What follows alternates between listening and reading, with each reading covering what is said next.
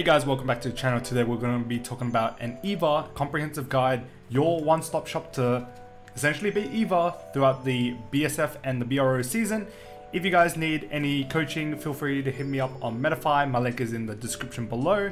Feel free to book a session and we can get started. This guide will explain everything that you need to know about Eva.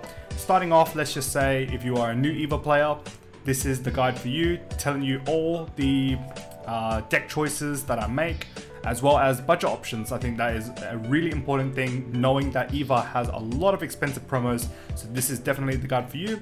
Also looking through some lines of play as well as meta matchups. This is probably one of the most popular decks in the meta at the moment, and will definitely be something that you will see at the Bushiroad Springfest. So let's get started.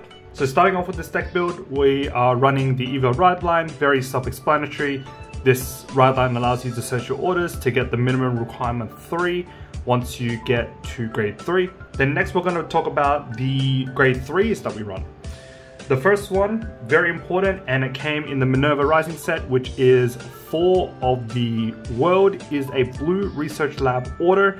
This is one of the best orders, if not the best order for Eva. Essentially it allows you to on-place top 5 core 1, trading this card for essentially any card that you find in the top 5. This research order also allows you to Soul Blast 1, rest 3 of your research cards in the order zone to give one of your glitter units plus 5k, which means that you can pump the Eva grade 3 or alternatively the Obscudeids as well.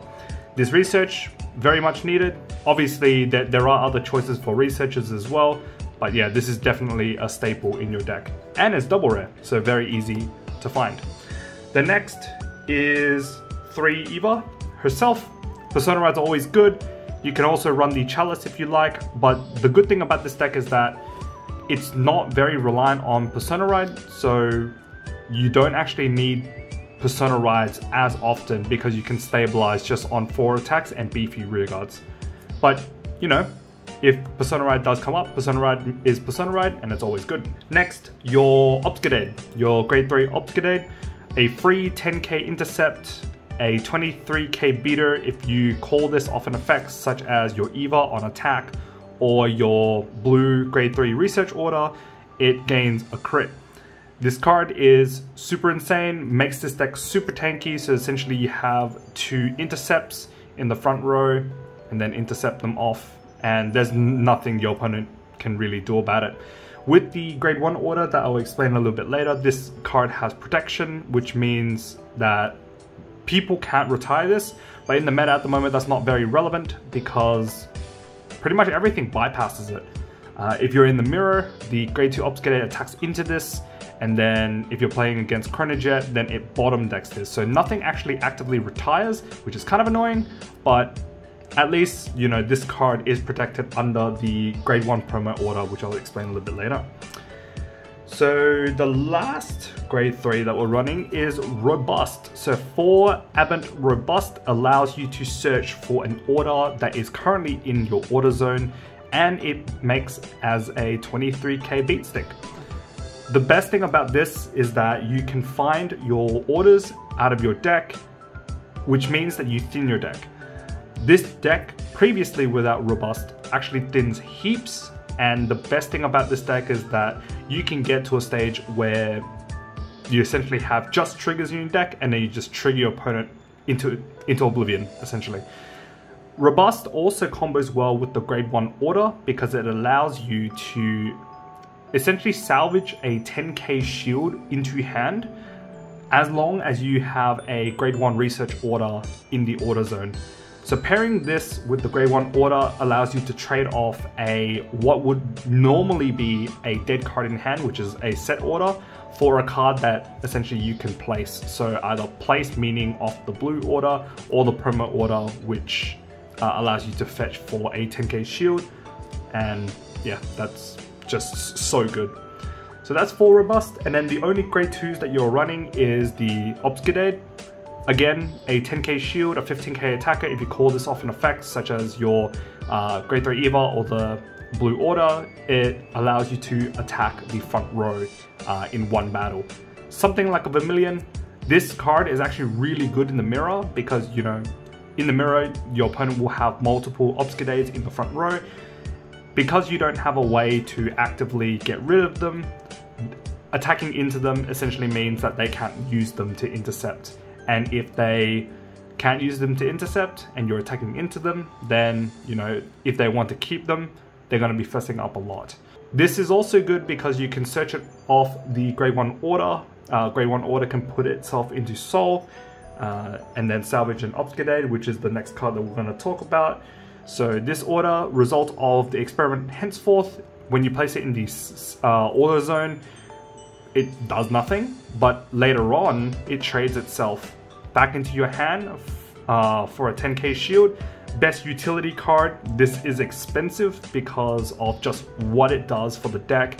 Allows you to counter charge, produce to the soul because this goes into soul, and you essentially get a free 10k shield out of it.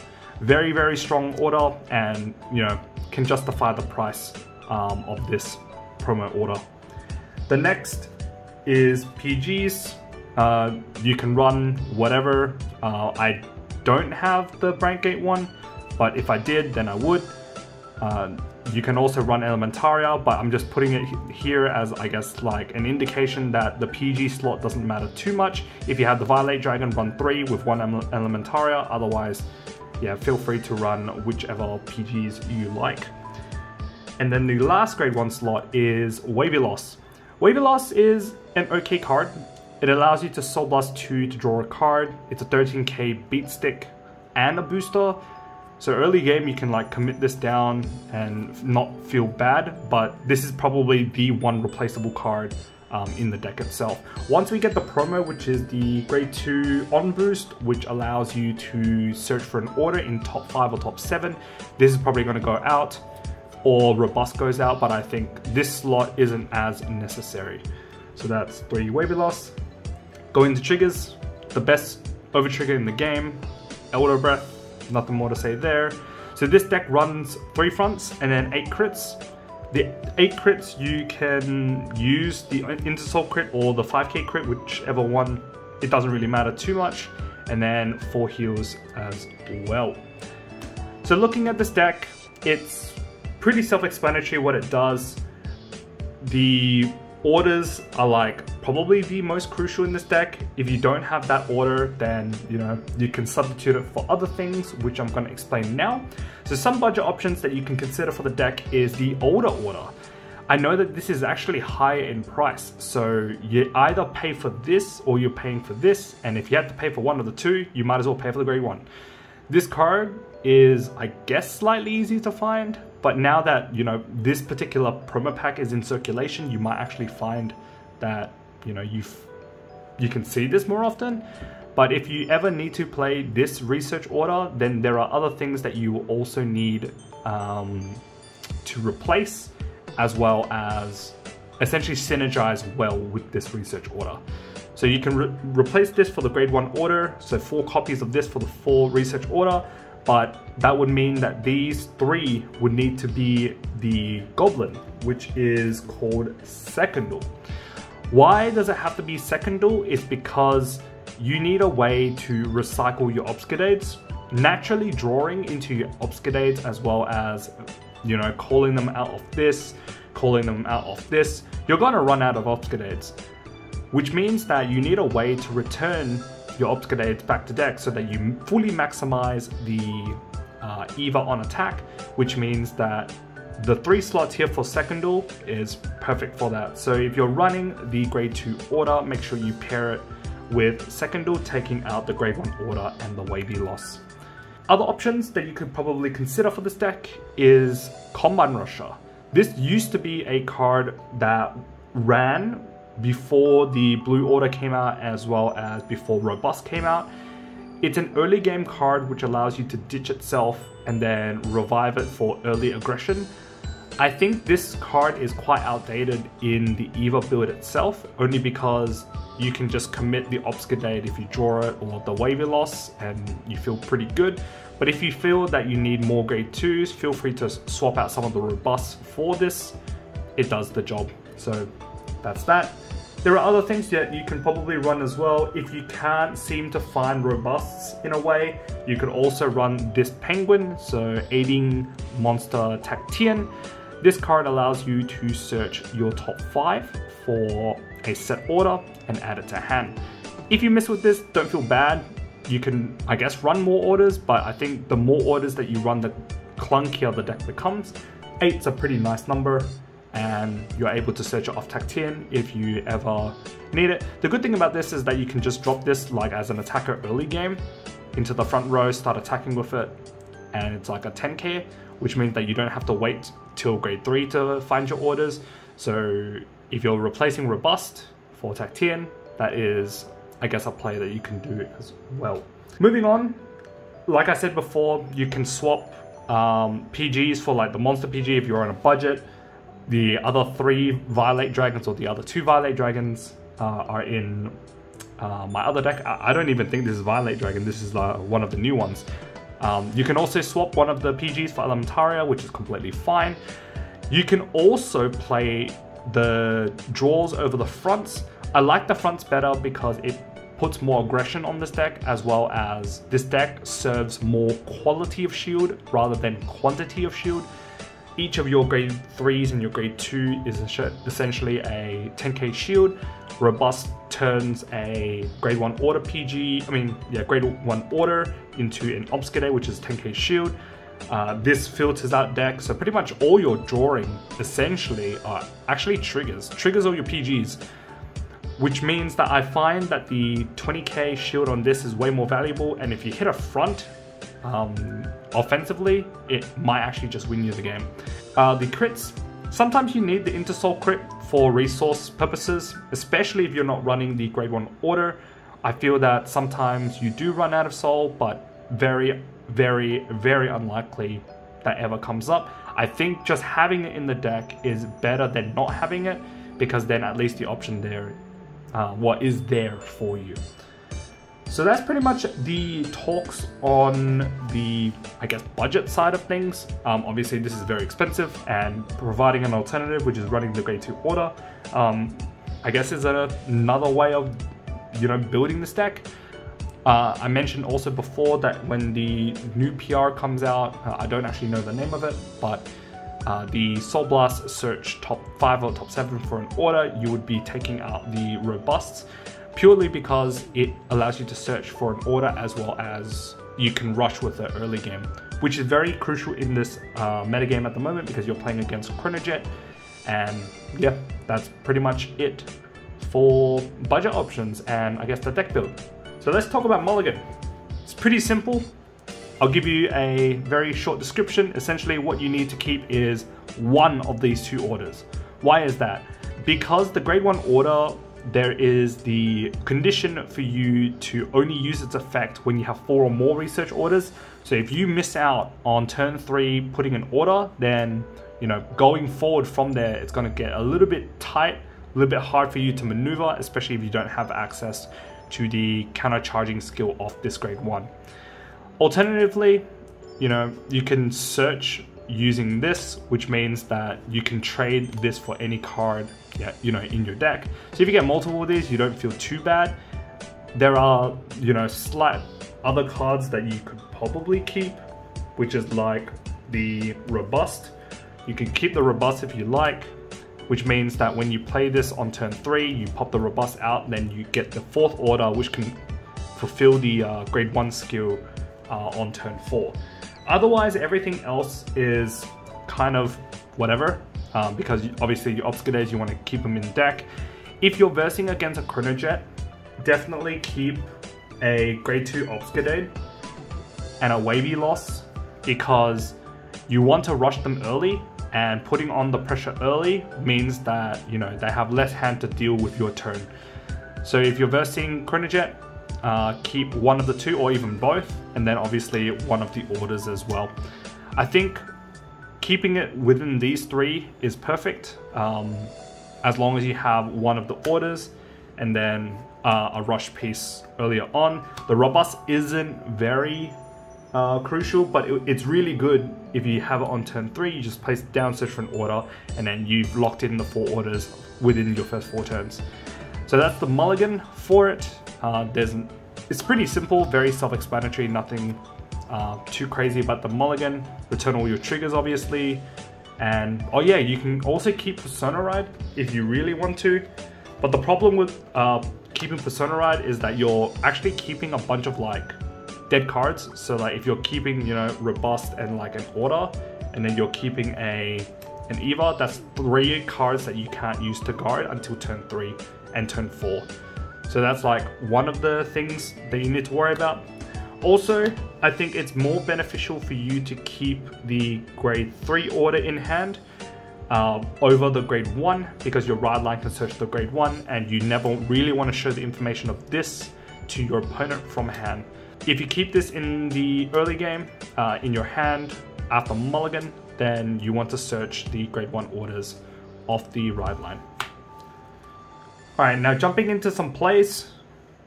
When you are on the grade 3 Vanguard, then obviously you want to be playing your Robust. Let's just say, you know, I had a few open CB here, you know, I got rushed or whatever. Then you want to play the Robust. Robust, you should play it on obviously any rigger, but essentially this card is going to be replaced with your Obscudeid the moment when your Eva attacks. So you can come as 1 and then search your deck for, I guess, an order that you have in the order zone.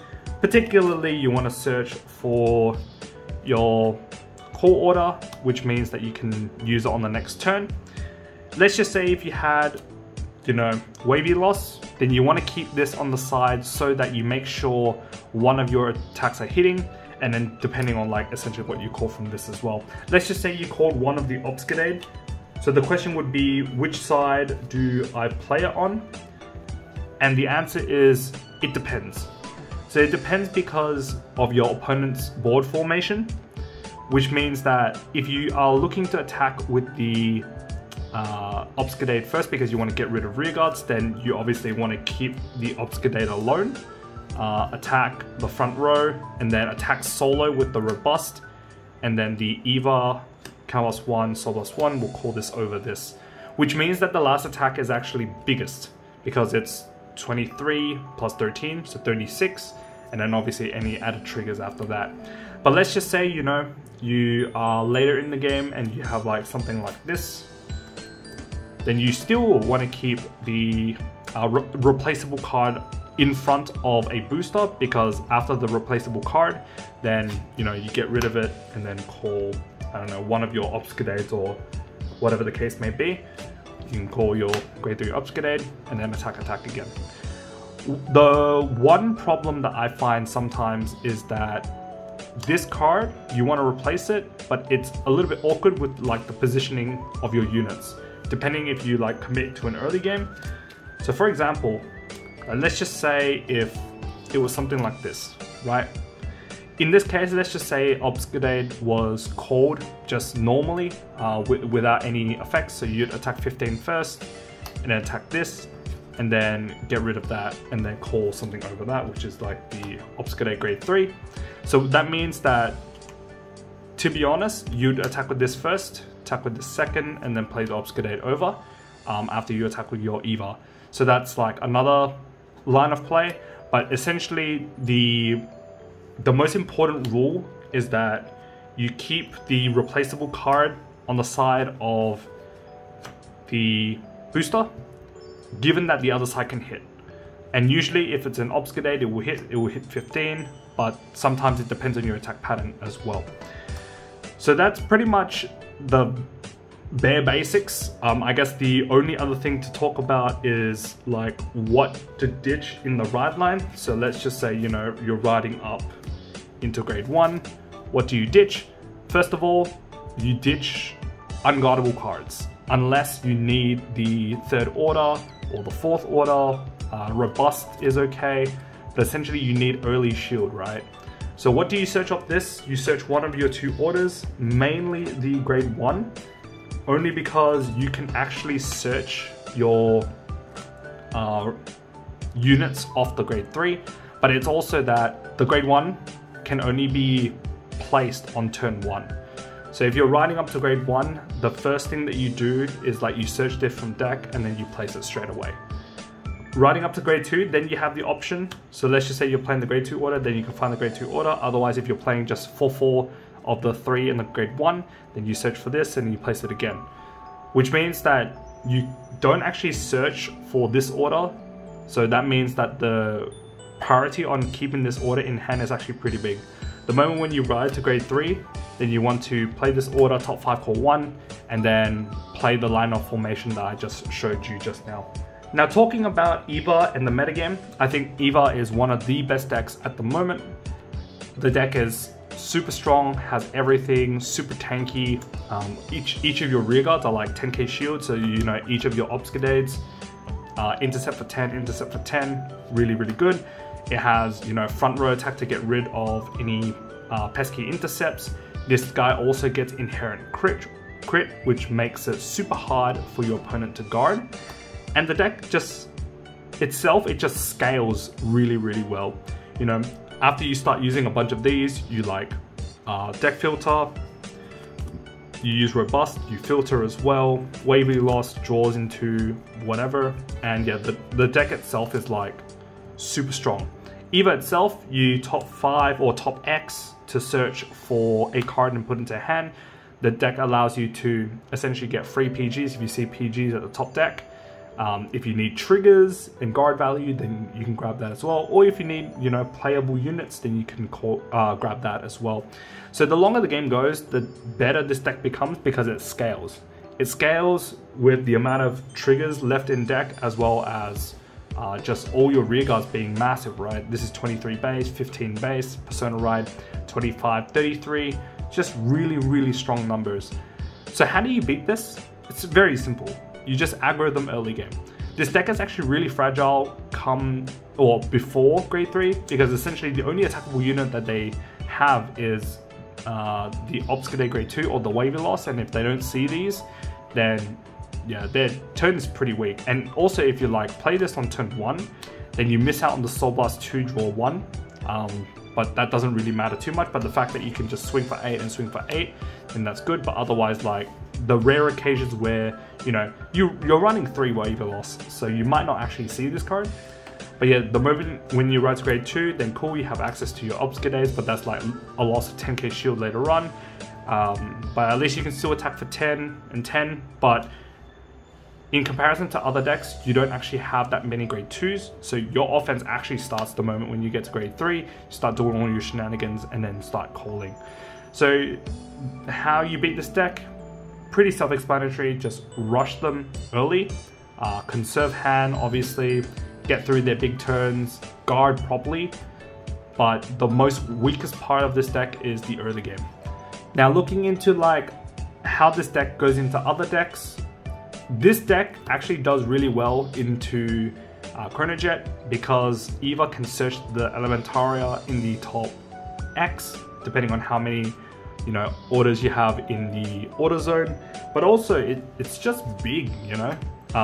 You chain Persona Rides and then you essentially get up like big numbers, right? So you Persona Ride, your front row is like automatically 25, 33 with boosters as well. This is a 28 after you use its skill. Like the numbers are actually stable, consistent 4-attack deck, which sometimes can just win you against, you know, Chronojet. But Chronojet is more like, you know, you play early. So you, like I told you before, keeping this Wavyloss in hand for the early game, you just place this down, start bashing 2 lines. Other than that, like, yeah, that's pretty much Eva in a nutshell. The deck itself doesn't really play around much. It just does what it does, and it does it well, which, you know, if you're a beginner and picking up this deck, it's a pretty good deck to pick up. You can learn little micro decisions here and there, and just making sure that you are, you know, getting the most advantage out of your grade 3s, obviously your orders as well, deck thinning, and then getting to a position where all you show are, you know, yellow stars, and then you just send your opponent into the next round. And yeah, that's pretty much it for the Eva profile. This is a pretty short one, only because Eva itself is very self-explanatory. There's not really much, you know, hiding from this deck. I think the deck has been pretty solved for a while now, and everyone knows that this deck is very strong. Obviously another contender is Chronojet. Chronojet is just super strong in all fields, you know, early game rush, and early game rush really hurts this deck. So Chronojet is like the boogeyman against this deck, but otherwise this deck can just like scale out of the game, like pretty much against any other deck in the format. And yeah, that's pretty much it for the video. Thank you very much guys for watching. If you guys like this video, pop a like, comment down below what you guys think of this video. Are there any other deck guides that you guys would like to see? I know I released Minerva, Chronojet, and Youthberg, as well as an Overlord one. If there's any more, feel free to pop down in the comments any suggestions, and yeah, I'll take them into consideration. Hit the subscribe button if you haven't already, and I'll see you guys in the next video. Peace.